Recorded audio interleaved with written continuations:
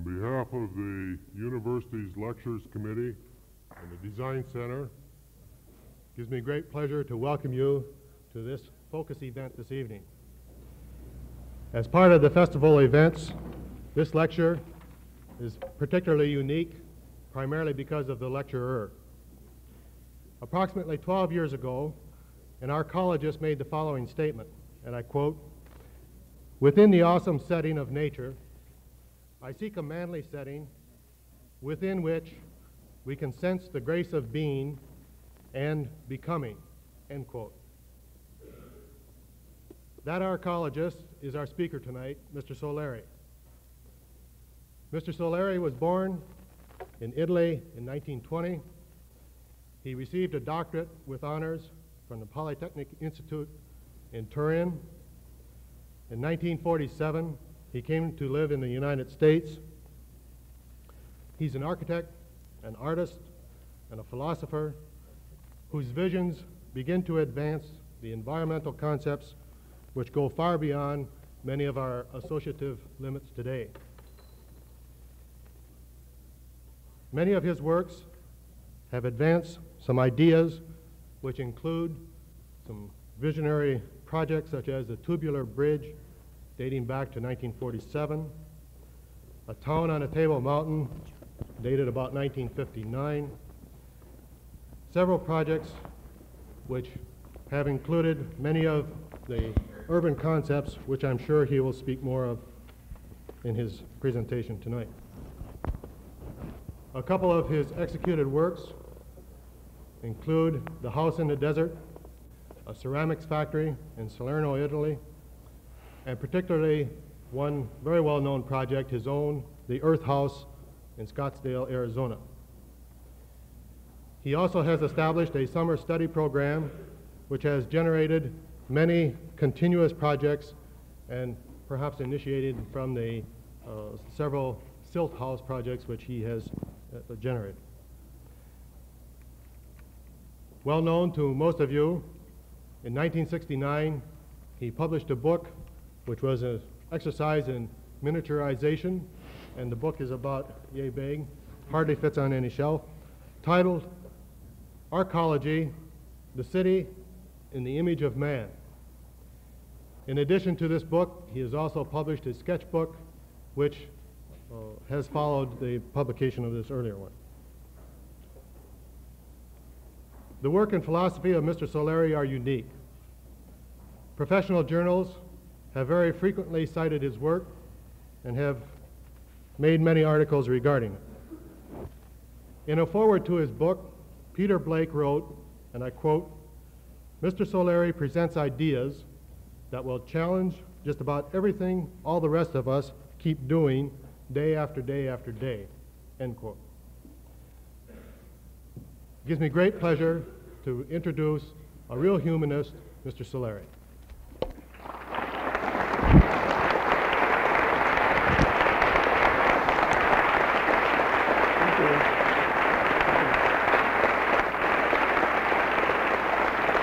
Thank you.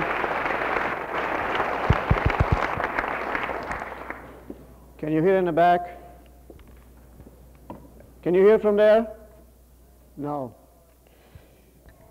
Can you hear now? From the back? Okay.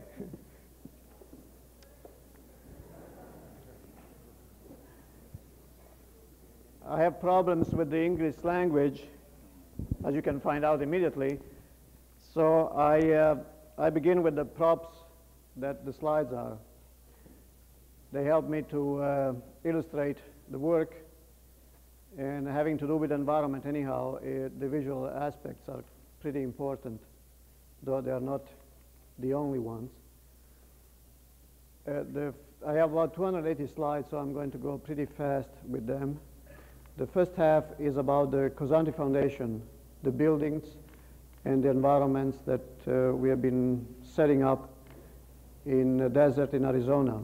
It used to be desert, now it's suburbia. And the second part, we'll have some models, and at the end we'll have the Arcology building, the model, and the beginning of the construction, a very small beginning. If you like to interrupt me during the slides, please do. But I hope that at the end we have a debate or a question and answer or a dialogue or whatever you want to call it. I think we are going to start.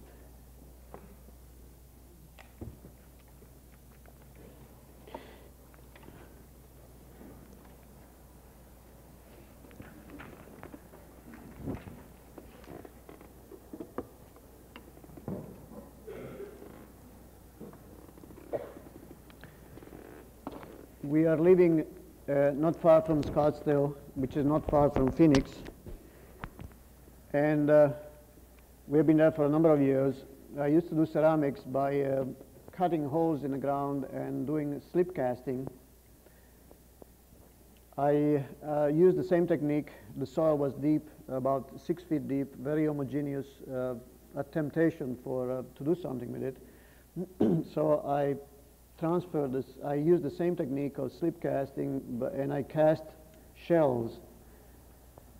And this was the first shell that I cast by molding the soil and then pouring a thin shell of concrete. And this was the roof for the earth house. It's a little house about 30 feet inside. It has a fireplace in the center and then rooms around, fireplace and bathroom. That was pretty successful, so a little later on I built the studio and the ceramics work area, the same technique, piling up the soil, packing it, shaping it, cutting some details, and then pouring, pumping, organizing a shell in concrete. Later on we did the north studio, which is this one here. And we began to have young people interested in this work, so we started to have summer workshops. And we built the remaining structures, this shell, which is part of the ceramics, those structures which are part of the foundry, a larger house for the apprentice with a patio and a swimming pool, and lately this drafting room on 3 volts. I'm showing some of the buildings and then I'm showing some of the techniques. This is this building here. It's a breezeway, a passageway, and we assemble ceramics there and we sell ceramics. This is a passageway going into this patio.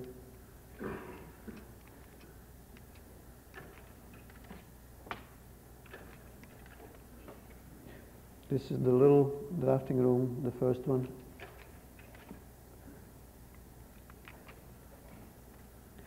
The north studio, you have to see this is a mound that has been shaped, cut, and then we use granite in this instance.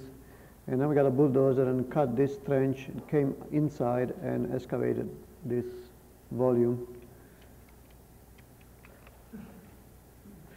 The area where we do the ceramics work, the north patio of the larger house, we call the cat cast this house because the bulldozer shaped the outline of the roof before the casting. The patio of this house, the same one. This is the little living room of this first experiment. This was the shell we cast by moving from clay into concrete. This floor is about 6 feet below grade, but it's not an underground house. It's a house built below grade, but it has a good south patio and a north patio and skylight and so on. This is one of the 3 vaults for the drafting room. And some of the techniques. This is a frame, a metal frame that rotates at the end, at the center here. It has planks, and then on the planks we have silt. So what we are doing there, we finish the molding of the silt. We put some wax paper to have panels like textures and colors in the final surface. And now we are pouring this section. We have been pouring 3 sections there, and we're going to go on the other side and pour the other section. And so we went up with 10 of those. diaphragms supporting the whole shell, because it cannot be self-supporting until you get the keystone, which is that one. And here we are cutting, so this is the sill, this is the negative, and this is the positive. And then you take off the scaffolding. You see the paper there hanging, it has to be brushed off, peeled off. And that's the color of the silt. This is a skylight above the ceramics, and it used to be in paper, cardboard, and resin. Then we got into plastic and concrete. This is the molding of a wall that encloses the ceramic kiln. And this is soil again, has been packed with some moisture, and then has been, there's a little coating of cement to pick up the details. Now we are pouring the shell, and then we are going to demolish the mold. There you see the shell itself after this has been taken away off.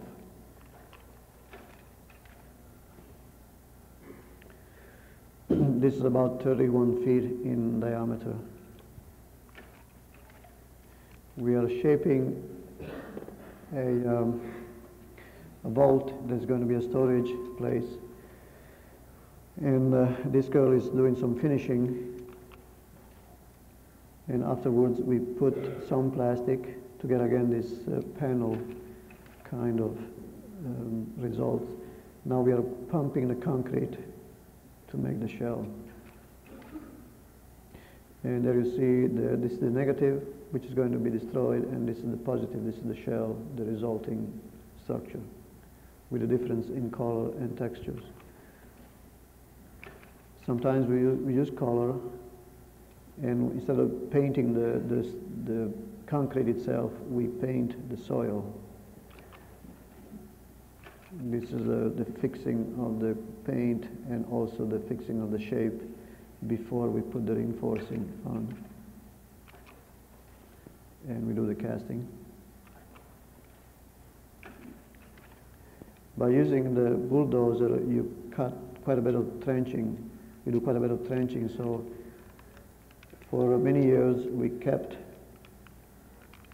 those trenches in soil, and there you see them shaped in geometric forms. And later on we transfer them in concrete by pouring a thin shell concrete. But we dripped mud on top of it before it was set, so that the color is somehow the same color of the desert around the soil.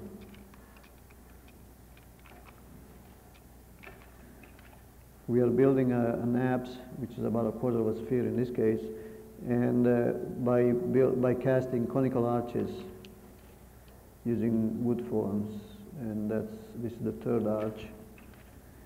And then to conclude this structure, we precast an arch by using a silt bed shaped, as you see there. We are putting the rebars there, and then we are casting.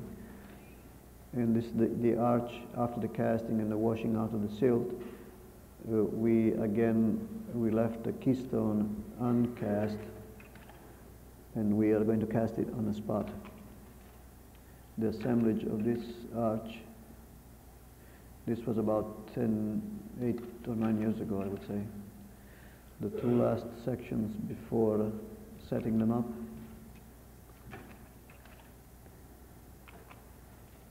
And the keystone cast in place. And then we precast some of those small structures. This is a tree house, this is a bench, there's a table there, and awning. And you can see a person reading there. It's a good lookout on the desert. Now you see only roofs most of it.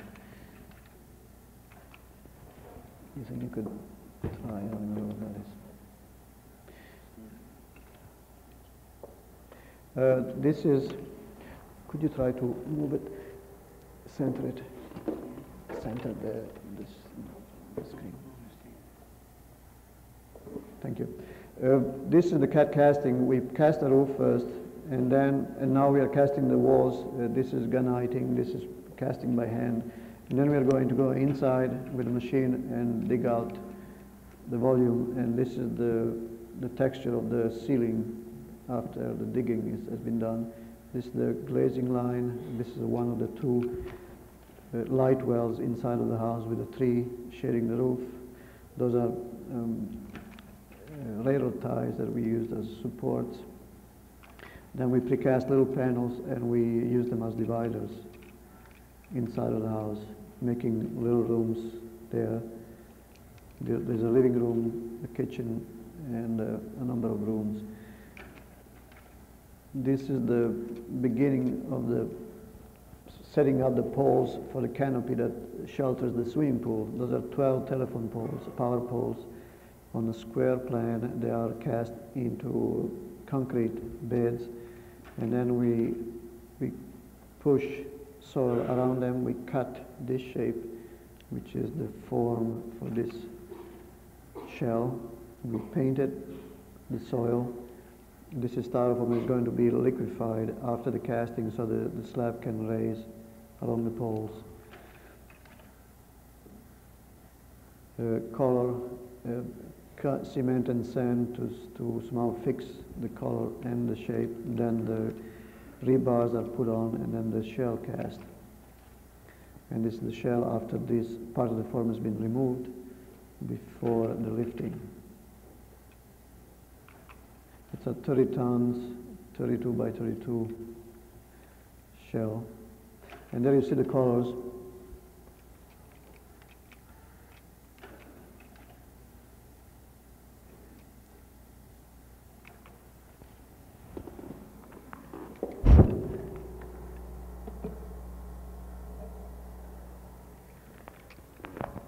And then we begin the digging for the swimming pool.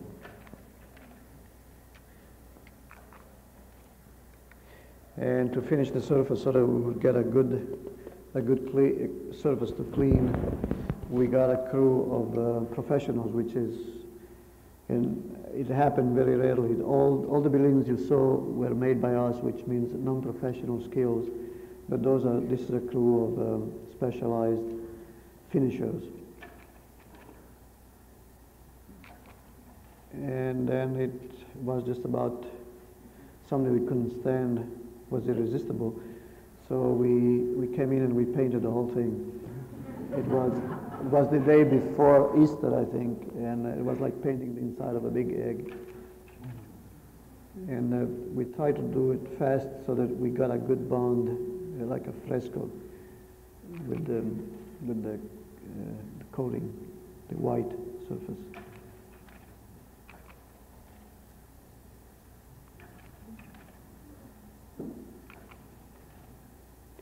We are making concrete sticks by pouring slabs, but using dividers, metal dividers. So you end up by having sticks. After they're cured, they can be assembled in a structure. And we put wire end inside of them by throwing thousands of little wires in the mixer. And those are giving some kind of a diffuse tensile strength to the structure.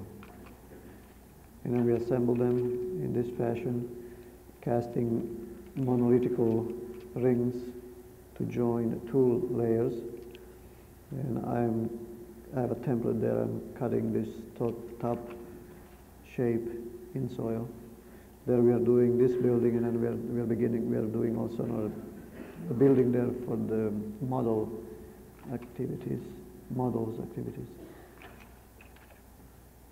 And this is this building made of sticks, concrete, and it has, again, it's an apse, and it's exposed to the south, and it has the ability of cutting off the summer sun, which is very high on the horizon, and accepting the winter sun.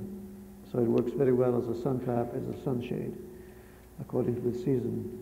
So this area becomes a nice area to work. And it just happened that this is the foundry area. I'm using this shape in a much larger scale now, where we are building the Arcology structure for similar reasons. This is the rough mound which has been molded into this mound. And that's the process of casting. We incorporated all the mistakes we make in the building itself, so it's going to be there staring at us for good. There was a crack here in the mold, in the soil, because we were going too vertical somehow, and we didn't pack the mound enough. So we left the crack visible by a change in the nature of the surface.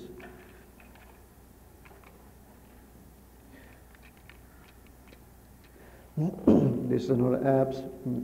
This one is built in horizontal layers, beginning from the top and coming down to the bottom.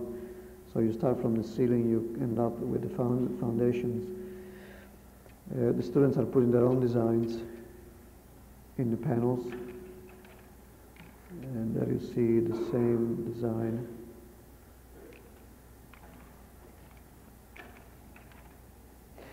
This is the drafting room and model room, and this was made by getting flannel cloth 3 feet wide, dipping it into plaster and setting it on a metal form that you don't see there, and they get stiff and rigid and dry on that form, and they are assembled on this scaffolding. They are sewn together. We coat them with cement to make them a little stronger, and then we put the reinforcing, and then we do the shell, which you see there. So the inside shows this permanent form made in flannel. This was the first flannel segment put up. This is a sewer pipe. It makes a fairly good little studio. It's about 9.5 feet in diameter. And there you see the ribs in flannel. We are making the Arcology models there.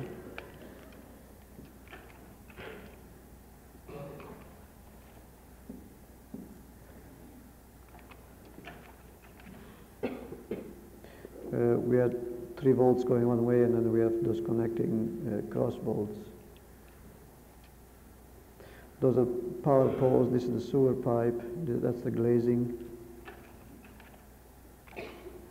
We used to have 1 summer workshop, then we got into 3 or 4. Last year we had 11. We started in March, we ended in November. This year we started in February. We are going to end in December. Every first Monday of each month, we get a new group. Last year we had 290 people involved. This year I would like to have the same number. And I have some material at the end of the slides, at the end of the conversation, if you're interested. As you see, I'm recruiting campaign. But those are meetings that we have every week or twice a week discussing the work. And now all the work goes on the new site, at the Arcology site. We support the work of the foundation by selling bells also. And those are ceramics bells. Those are bronze bells. We go from very small ones to very large ones. This is the bed, a foundry sand. We are cutting designs into the mold so that each bell has a little variation, like those little things there. This is a group of bells. Those links are made from styrofoam originals that I cut, and then they are cast in bronze or aluminum. I think we can skip that one. Oh, thank you.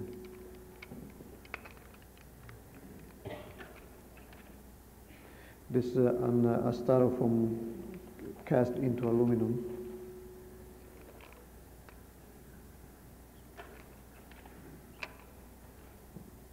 Again, an aluminum piece from styrofoam original. A few years ago, we were asked to do a outdoor theater in Santa Fe for the school, for the Indian school, and they asked us to use the same procedure because they like the character of the buildings at the foundation in Arizona. So here we are building this outdoor theater, and there is a staging about 20 feet below level grade, And then we go up, you can have performing things going on different levels, including the bridge there, the roof, and also this runway, which is the runway we are making now. Part of the runway. We are building the forms for those two columns. There are the columns with stairways. We are shaping and fixing this surface.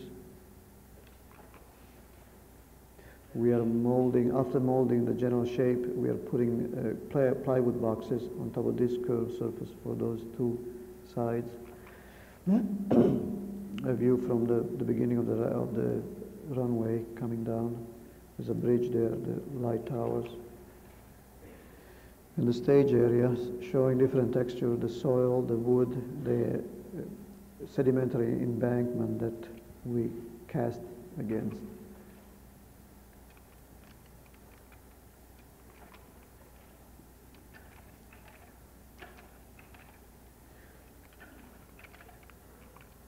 This is the very rough wall I was telling you. This is sedimentary cut from the runway looking down.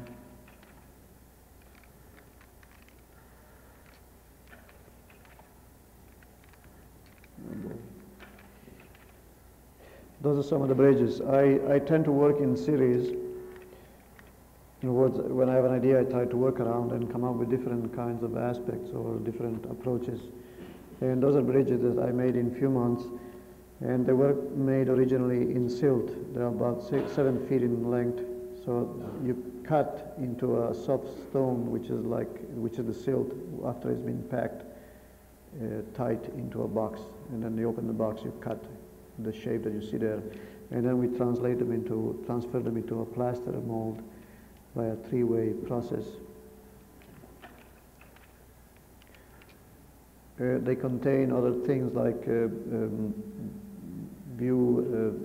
sightseeing viewpoints and maybe restaurants or places to stop and so on.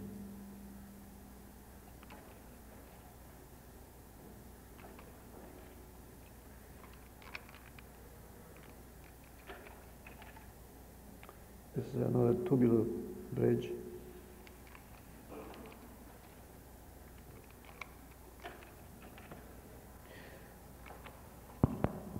This is a tubular structure, and instead of being just a bridge, it's also a ramp. You can go from this side to that side and then come down to the valley, or vice versa. You come up, you go to one rim or the other rim. This is a double cantilever bridge. Landscaped there. The same bridge.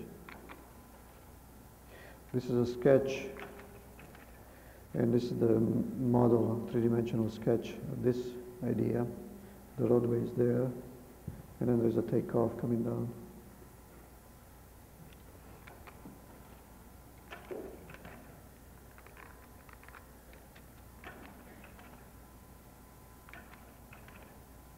This is a model we made for the Corcoran exhibit. It's about 45 feet long.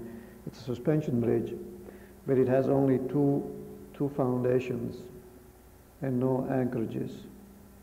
Usually the pylon is vertical, and you have the cables connecting the two pylons and then going down into the anchorages. So you have four very substantial foundations. In this case, the weight of this pylon counterweights the weight of that pylon to the cable tension, and then the roadway in 3 levels in this case is supported by the cables. So there you see the translation from this sketch. There's an hinge there, and then the pylons slanted, balancing each other.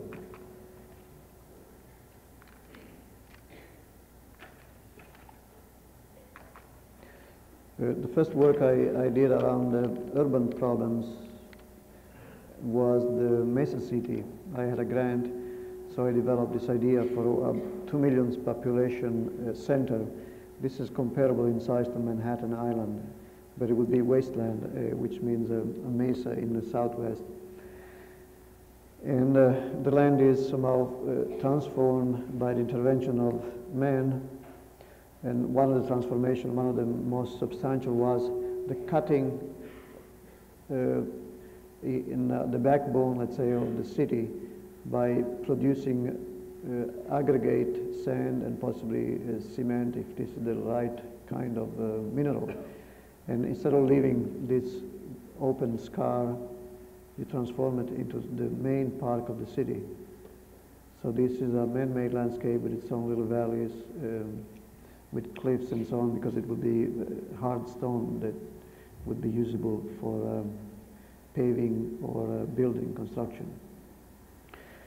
And this park connects a learning center with a theological center, and then around this center there are 4 different belts. One is home industries and marketing, another one is an organization of villages and towns with their own civic centers, and then a long belt which works almost as a conveyor belt, because it has some water canals that are working by gravity one way, and they discharge outside of the city. And this is where the main production and marketing would be of standard hardware. And then outside of this belt there was one sunk into the mesa, and this is where you would regenerate and recycle all the rejects, the refuse, the garbage, the litter, the broken down machineries and hardware of the city. So I was trying to close the cycle that the city was opening with the different activities involved in it. The water was used first for domestic uses, and then for agricultural uses. There was production of energy through dams and so on. But it was still a 2-dimensional layout, and I ended up by rejecting it completely. This is a section there of the learning center. This is one of the little villages located there. This was an elevation of the theological center. This was a suggestion of this landscape, which would end up by having cut into the granite or the rock spaces like auditoriums, museums, shrines, and so on. This was again this roll of paper. It's about 160 feet long, showing this, suggesting this landscape. This was a detail of the learning center. Some of the rolls, butcher paper that I used to sketch on. Now I'm getting into really the subject of the. Excuse me, would you speak a little louder? I'll try.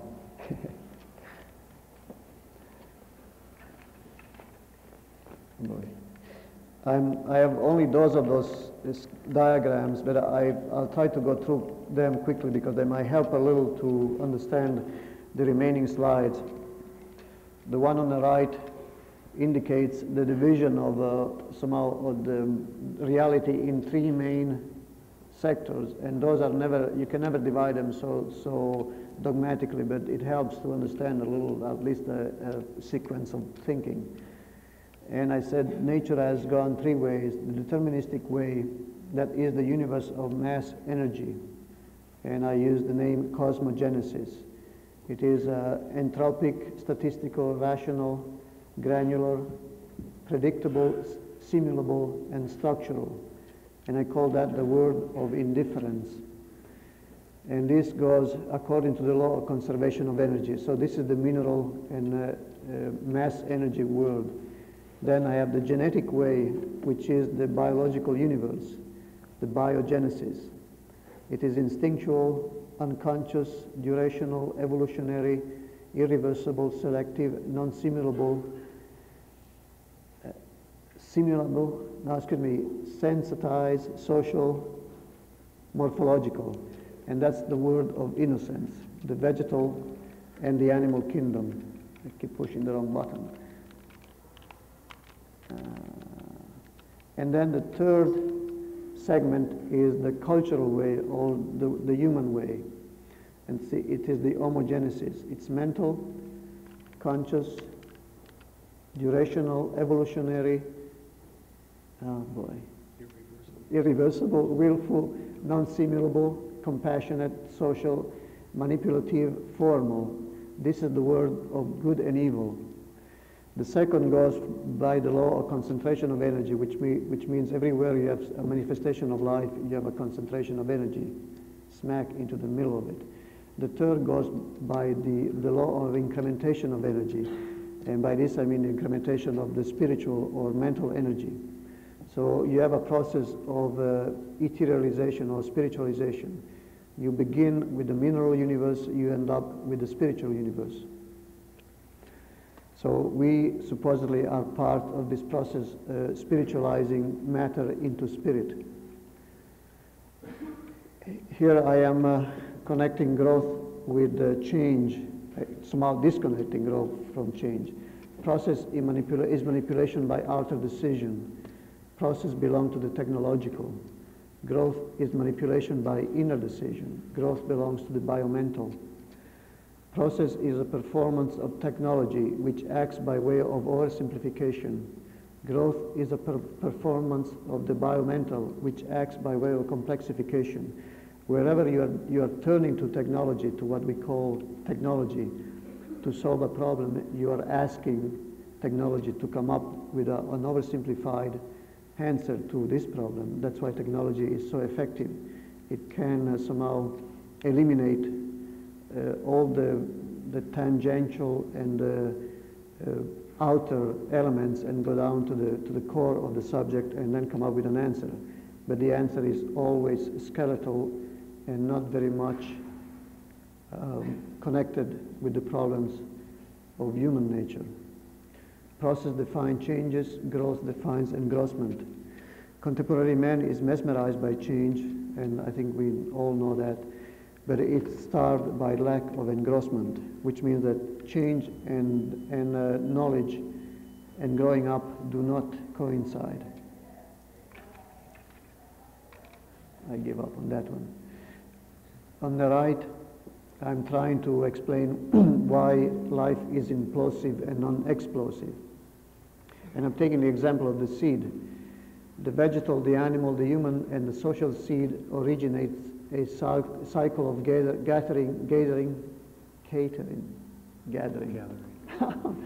a cycle of gathering and organizing matter in a progressively complex and responsive organism. So the living is then a cooperative process, not a disintegrating one. It's this cooperation that makes for the implosion. It is an implosive process, not an explosive one. It is a miniaturization process favoring the ever more complex interaction making the becoming. Wherever you have life, you have this complexification and this miniaturization process going on very powerfully. Therefore, in any given system, the liveliest quantum is also the most complex, and in any given system, the most complex quantum is also the most miniaturized. This is a direct relationship between matter and spirit somehow.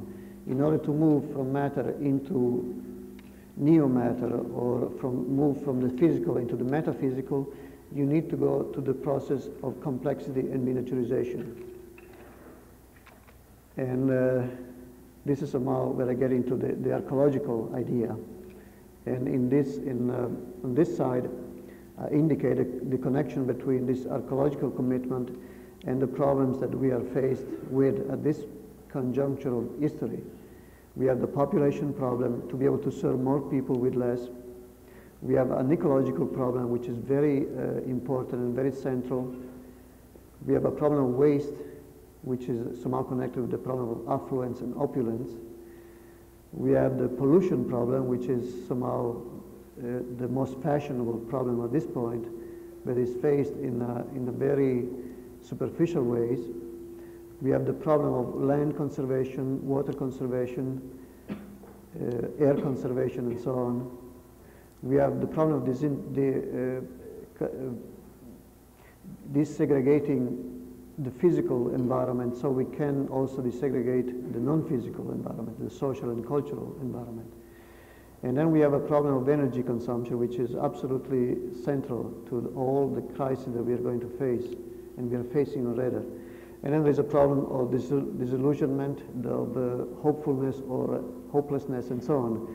All those problems are somehow looked upon through the arcological commitment, which is somehow indicating that there is a convergency of necessity, of needs, suggesting that this is the way to go. But those are only the means to a better and more full and integrated and lively kind of society. So you have the means here, the way of becoming healthy, and the way of becoming creative. The means are necessary, but they are not sufficient. So the ecological commitment can bring us to a certain level of performance. It will never bring us to the performance itself, unless we want it. Some of the sketches before the models, those are the sketchbooks I work on. And this is one of the first pages where I work on this idea. If you take this at the ground level, you have the below grade where you have the automatized production, service systems and production system and warehousing for the community. Above ground, you have the community itself on, let's say, different layers, served mainly by vertical transportation systems, small enough to be able to serve people without the need of massive mechanical devices for moving around, which means you can walk throughout very quickly, and are able to use the energy, the surplus energy from the industries, able to condition somehow not just the building but part of the area, so the building is an open city in a way, able to allow people to be in connection, direct connection with the inside, with the institutions of the city, and also with the outdoor, let's say the institution of nature. Trying to somehow carry this idea across visually, I worked out about 40 schemes which are just symbols. They don't have anything to do with blueprints for cities or communities. They are just abstract diagrams suggesting the variety of the possible once you add this third dimension in your conceptual work. And some of those were floating structure. This was a sketch for this model. You have centers of production. You harvest the sea, you process the materials, can be proteins, minerals, metals, who knows what.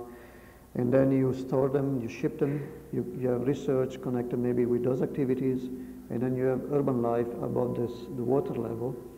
Once you have some of those at the working stage, you can connect them and then somehow cluster them in this way, have an urban ribbon there with a park developed surrounding those units.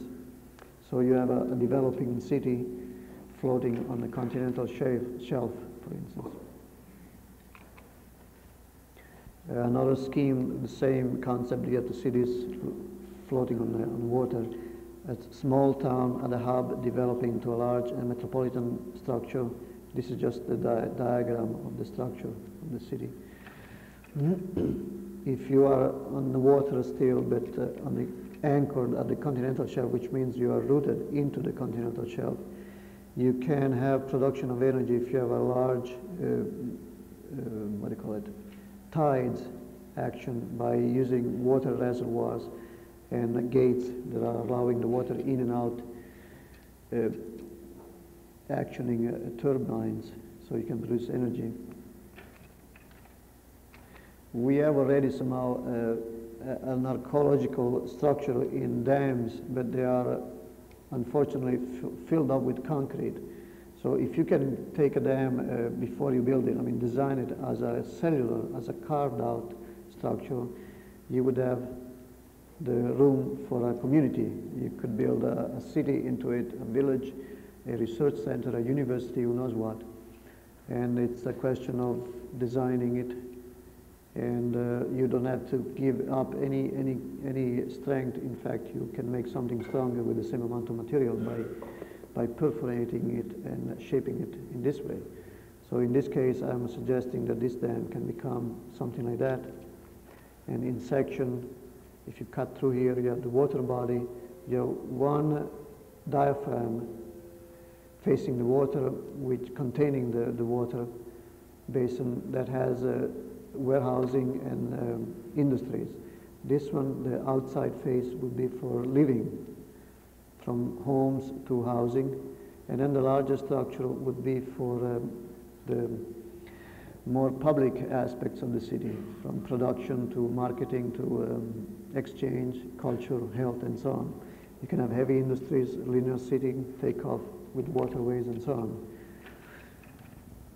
A dam is a very important ecological hinge because it transforms climate, landscape, geology, ecology, and so on. And if we get to the point where we decided we want a dam, we should be very willing to make it into a lively and possibly very desirable center of life. This is a smaller one as far as structure goes. Those could be labs, those could be gardens. Much larger scheme, a multiple structure, again, the water mass in the back.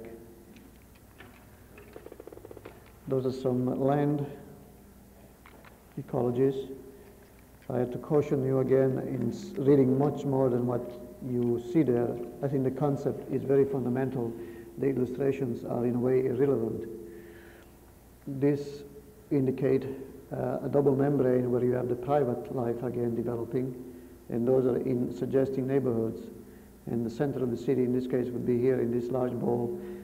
The car stops at the edge of the city. From there on you have public transportation, but mainly you have walking, the ability to walk throughout when you don't have to go from one floor to the next. This was for about 350 or 400,000 people. It's only about 1 mile or so in diameter. This is a little smaller. It's 1.5 kilometers, I think. And again, the outer skin, the one looking outside and inside, is for the private sector, and the inside is developed for the public sector. This was a double structure, about 1 million population. And this dimension, it's again around 2 miles at the most, I think, 1.5, if I remember. So that you have a very large structure, but a very minute city, which is the miniaturization question.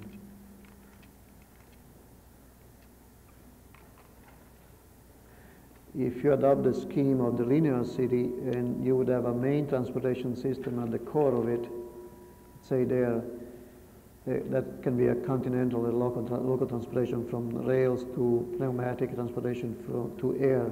Then you plug in your urban systems, and by living somewhere in the urban centers, you are in contact with the outside, with the outdoor, in contact with the urban institutions, and also plugged into this main transportation system.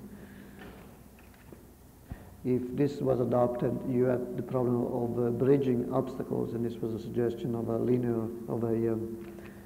community of about, I don't know if it was 70,000 people. It's really a bridge made of 2 large beams, many stories high, connected transversely by those beams, which are making neighborhoods and gardens and so on. This is another scheme bridging this river. Some other less far out schemes in very rough models. This is about 30,000 people, that one. This is about 170,000, this 270,000, this 450,000. And the Empire State Building, it's indicated there. It's a little smaller than the Harrow of my light. There's another one there, which is that one. And those are some of the models in plastic. Oh boy. This shows the cutout, the inside, which would be let's say, the cityscape. There is an indication of a membrane there, so this would be conditioned so that winter and summer would be a good climate. And you have many levels here, mostly social and marketing, commercial centers and cultural centers. the same view. There have been so much problem with it focusing. There. This is the small one, this is the larger one. This is really a cluster of skyscrapers as you see them, but instead of being somehow segregated and having only one or two functions, because they are connected only at the base and then they stick out like skyscrapers, they are connected on many levels.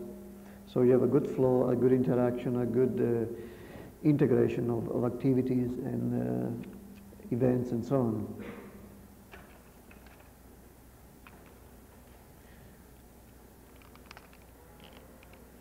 This is a detail of the one in the back there.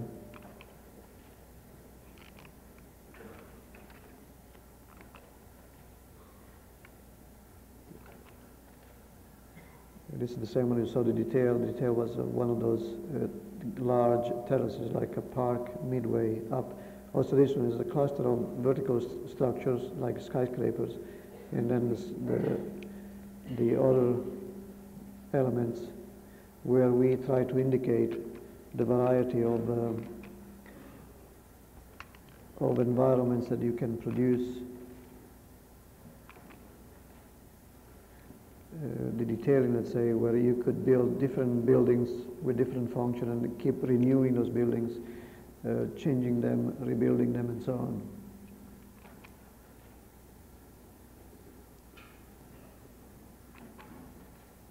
This was one of the most abstract.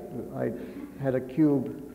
I choose a cube of 1 kilometer and I try to somehow shape it, cut in the inside, organize the inside into a building for about 400,000 people. And those are, again, like skyscrapers, and then all those exteriors structures are for the private activities of the community. There's a landing there. And then the inside for the other functions.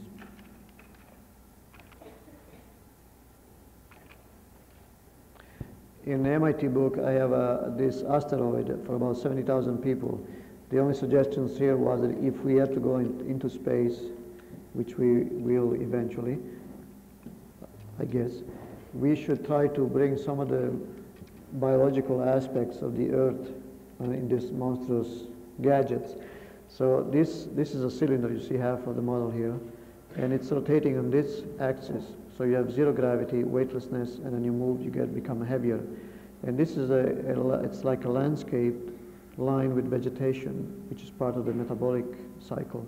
You stand inside of this landscape instead of standing on top of it, as we do on this Earth. So you are inside of a landscape that surrounds you. There's also a waterway there surrounding, let's say, the center of the city. All this thing is in tension because you have an atmosphere pushing against the vacuum of space, and you can move out from your living space and you float in this, and you go do your own business in this environment, which is somehow surrounded by the non-environment of space. This is an example of miniaturization by necessity, by utter necessity. This was a scheme worked out when Rutgers University asked me to do some work on this idea because they felt that this was the only answer to the problem of pollution, and I think they are damn right. Then the Ford Motor Company got interested in this transportation system because they found out that we had no cars inside of the scheme.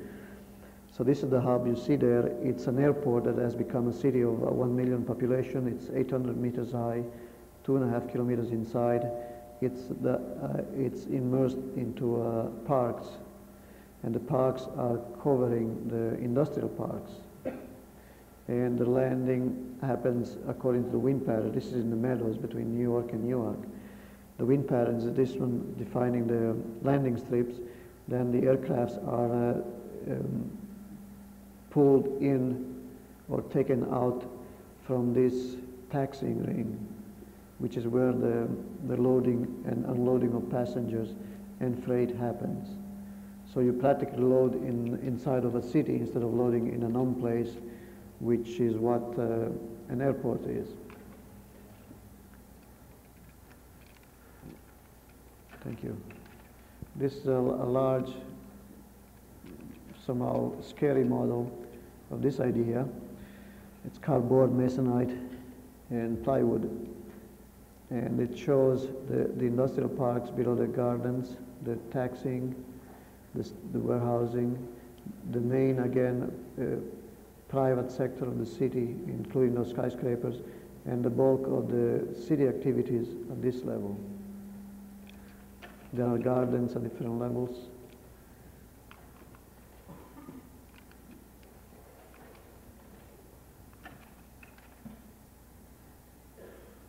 This is one of the gardens. There's a promenade there, 4 miles, I think, promenade, a suspended bridge surrounding the structure.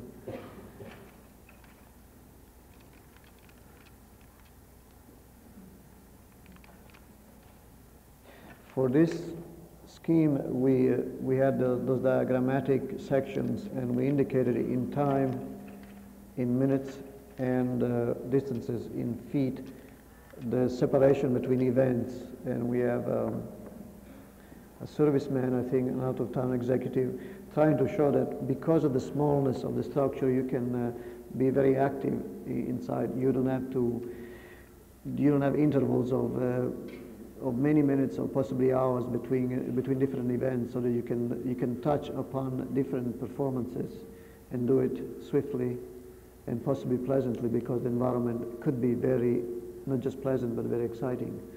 And you move by elevators, by escalator, by walking or moving sidewalks, bicycles and scooters and so on. This was a housewife. This was done before the lib came in.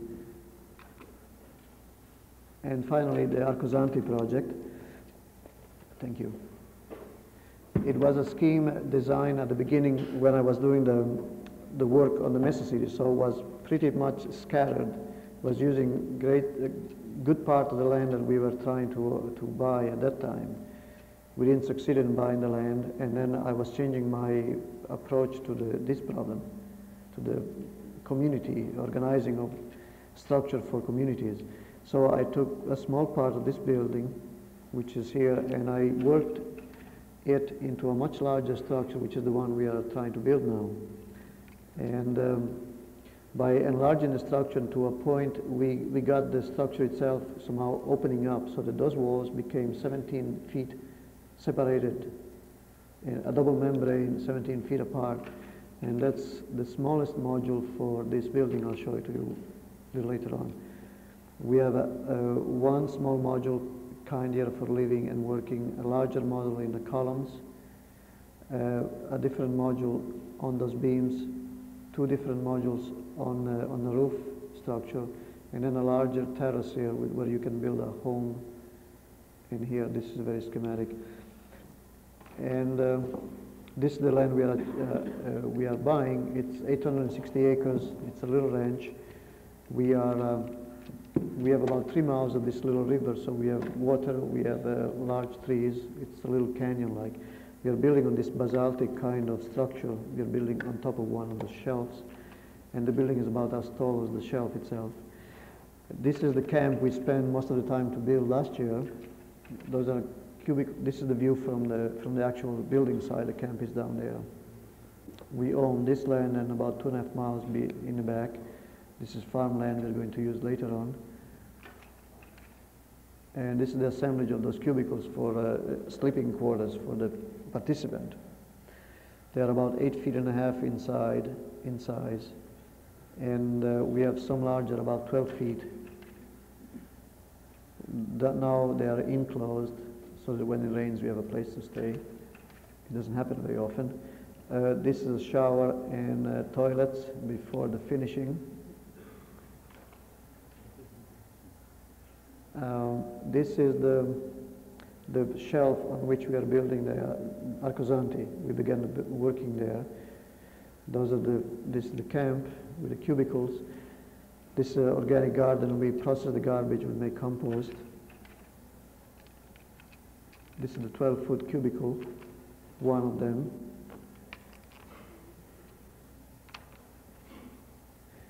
There we are, you can see again the site of the building. It will go from here to there. It will be about that tall, about 30, 25 floors. We are setting up a little studio for myself there, a 12-foot cube. This is an octagon. It's a communal space when it rains or when it's windy or so on. And it's the same area, one of the columns, 30 columns that we have in the building, we'll have in the building there. So we have an idea of the floor area, floor space. We are precasting and assembling. There's a girl there that operates the crane, has been doing that for a year now. She's back on the spot now, working.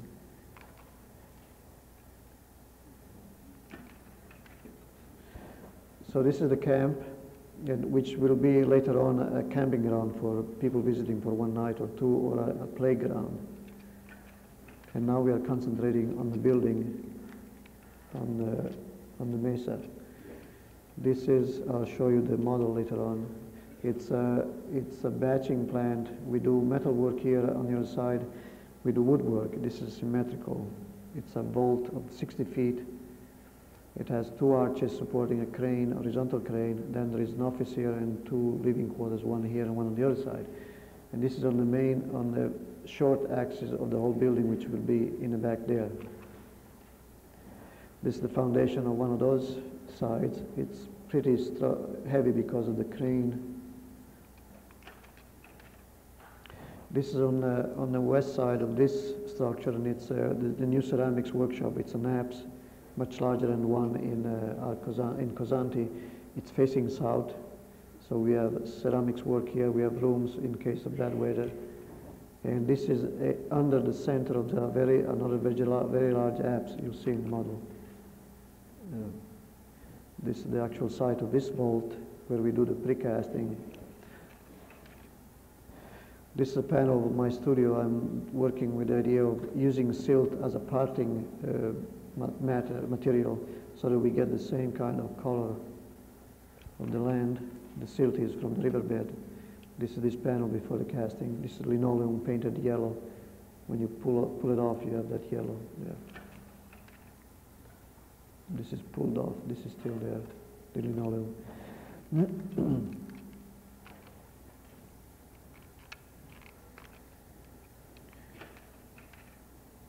And this is the vault. It's made in four of those sections. We divided in three segments.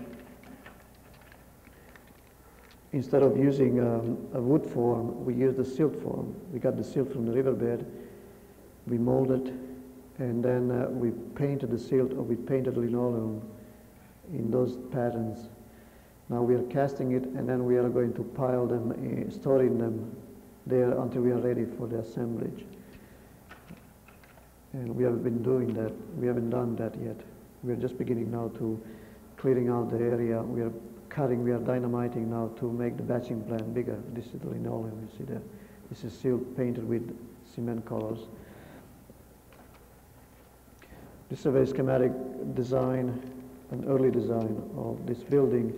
It shows the use of those spherical structures for two main reasons. One is they produce different climates, sheltered climates inside there. This is the south. We are going to have very good areas for summer and winter work here for ceramics, metal, and other activities, playgrounds. We are going to have a different kind of light and climate here because it's facing north, northwest, the same for the north-northeast side, and the same for the east and same for the west. So we are going to produce different conditions where to work in the open but sheltered. The other reason for using this structure is that they are very strong and they are going to support the roof. They're going to support a bridging structure there. They're going to support a floating structure there through cables. They're enclosing the building but without, and leaving also very large glazed areas because of the shape. And then they define environments